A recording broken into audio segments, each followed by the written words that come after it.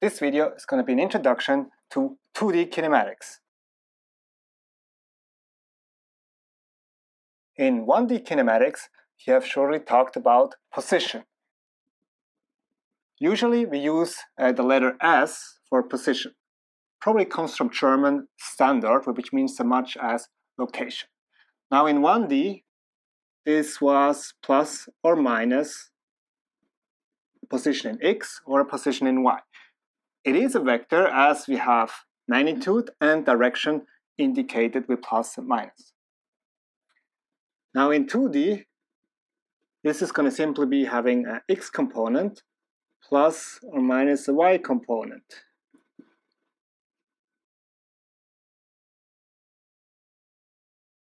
Next, we had velocity, which is simply the derivation of ds over dt. In 1D, this meant it was plus or minus velocity in x. Now we have plus or minus velocity in x and plus or minus velocity in y.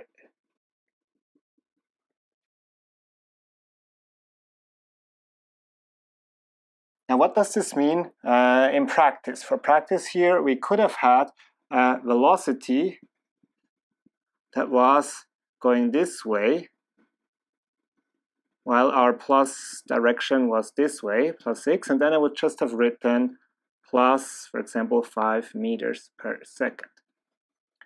Now in 2D, we could have a velocity that has an x component and a y component. And we're going to be saying that to the right is my vector called I hat, and to the top it's my vector called j hat. I hat in x, j hat in y. So I'm going to have, for example, 1, 2, let's say, plus 3 I hat. This is the x component, plus, let's say, 2 j hat. So this one here is my velocity in x, my velocity in y.